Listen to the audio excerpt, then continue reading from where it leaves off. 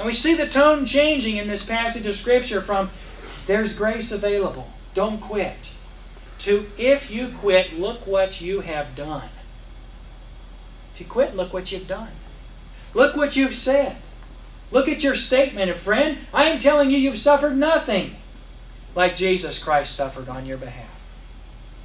You've forgotten that while you suffer now, He suffered already.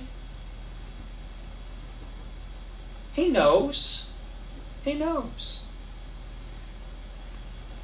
Being made perfect, verse 9, He became the author of eternal salvation unto all them that obey Him. Here's the problem with going back. Jesus is the author of eternal salvation, not temporary salvation. It's not just for the period of time that you need help. It's eternal.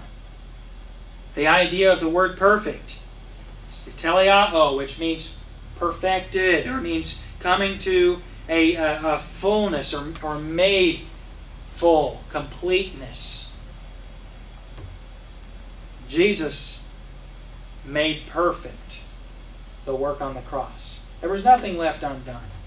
Friend, there was nothing left undone on the cross with regard to the task necessary for God to look at you and proclaim you justified. But there was nothing left undone for God to enable you to live the Christian life. You can do it.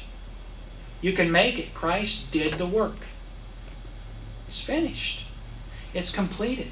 It's perfected in the cross. How about, instead of looking at your circumstances, looking to the cross and thanking Jesus, God, I'm thankful that this is not a matter that I have to settle on my own.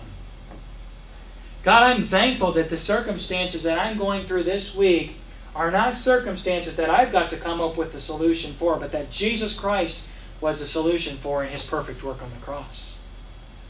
God, I'm thankful that though I've fallen, though I've been redeemed and justified and I have failed You, that the work that is necessary for me was done on the cross. How often do we look to the cross of Jesus Christ when we fail?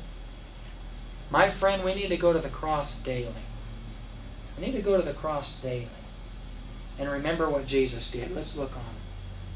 Verse 10, He's called of God and high priest after the order of Melchizedek, the same kind of priesthood that Melchizedek had. And now here's the problem with Melchizedek that many of us run into. We don't know anything about him, really. Of whom we have many things to say and hard to be uttered, seeing ye are dull of hearing. I wonder, I don't know this to be a fact, probably it isn't a fact actually, but I wonder if on the Mount of Transfiguration, when Jesus was there with Moses and was Moses and Elijah, on the Mount, I wonder if the whole matter of Melchizedek came up. Peter, James, and John got to spend time with the Lord, and they taught him a lot of things about heaven. And I wonder if the apostles were taught some things about Melchizedek. And Jesus saying, well, I'm a priest after the order of Melchizedek, and let me give you some things, let me tell you some things that you don't know about Melchizedek. Some things Abraham wouldn't have known about Melchizedek. And I wonder if the apostles knew some of this information that's not recorded anywhere in any of the books or in the Bible even. The individual who we know was the Holy Spirit. The individual was inspired by the Holy Spirit to pen the book of Hebrews. Had some things he wanted to write, and he said, it's not worthwhile because you're a baby. You ever come to the understanding that it's not worth explaining to some people some things? It's just not worth explaining. Christian, I want to tell you something. If you think you can explain to a rebellious Christian why God's convicted you about something, forget it. A Christian who's not willing to obey the Scripture, forget about explaining to him. Well, why do you do that? Hey, give them one chance. Show them from the Bible one time. If they say, I don't get it, be nice. But understand Hebrews chapter 5. By the way, when you don't understand simple Bible truth that other believers all seem to understand, Hebrews chapter 5. Let's look at verse 11, or verse 12.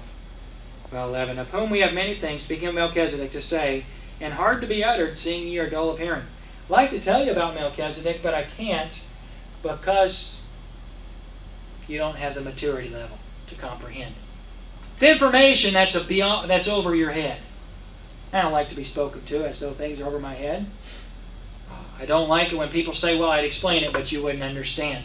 How many of you like that statement? I'd explain, but you wouldn't understand. Sometimes it's true, though, isn't it? Sometimes folks are trying to explain things to me, and I'm just honest about it. I say, I don't understand. Right now, Brother Chris and I are trying to learn how to do web design. We'd like to learn how to design a website, get it hosted, so we know how. And a couple of years ago, the fellow that does our website tried to explain to me how to get on our internet website, and he lost me like just very shortly after he started. Finally, I said, forget it. All right, he gave me the information. He showed me how to do it. I did it one time. And he said, you think you could do that again? I said, there's no way in the world. Couldn't do it. And basically what I said was, this is a thing that's hard to be uttered, and you might as well not utter it because I'm dull of hearing. I don't speak the same language you're speaking. I don't know what those HTMLs are and those MPEGs and the JPEGs and all those other evil things. URLs and so forth. They're trouble. Ozone.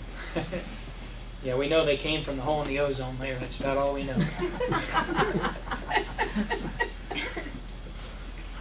And the national debt's connected to it, too. Hard to be uttered. Folks, what have you learned in the last week about the character of God? In the last month, what Bible truth has the Holy Spirit implanted in your heart and helped you make application of? Don't tell me you know too much to learn. Nobody knows too much to learn. There's a famous man once said, nobody knows the Bible.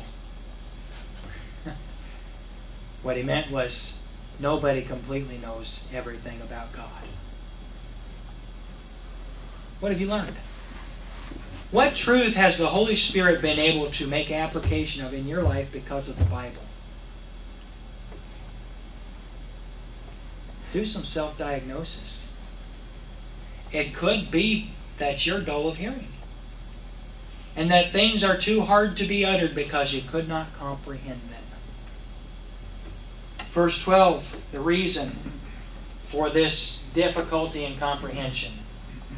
For when for the time you ought to be teachers, for the time, it means you've been saved long enough, you've had enough life experience, you've seen enough of God's hand in your life that you ought to be able to tell people about it. You have need that one teach you again, which be the first principles of the oracles of God.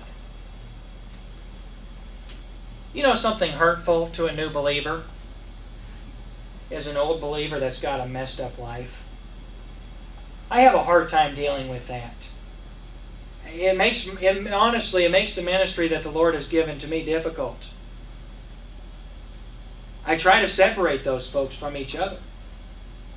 Get a young Christian who believes the Bible and God's working in his life, and the Holy Spirit is beginning to give him victories, and you've got a person who's known Christ for a long time and they're a mess. And they just can't seem to get it together no matter what. I try to keep those folks apart because it'll confuse the young guy. I'll say it's so simple. What's going on? What's wrong with him? Hey, how long's he been saved? Well, doesn't he know the Bible says? Yeah, he knows the Bible says, but he doesn't accept that. It's not good enough for him. Well, he knows he can have victory, but he'd rather nurse his bitterness. Well, he knows that this is something that he's supposed to be well beyond and past, but he'd rather play around with the basic things. Christian, where are you and I? Where are we at? It's time to move forward. And for the time, and the idea for the time that you've known the Lord, you ought to be teachers. How long have you been saved? How long have you known Christ? How long do you need to be a novice?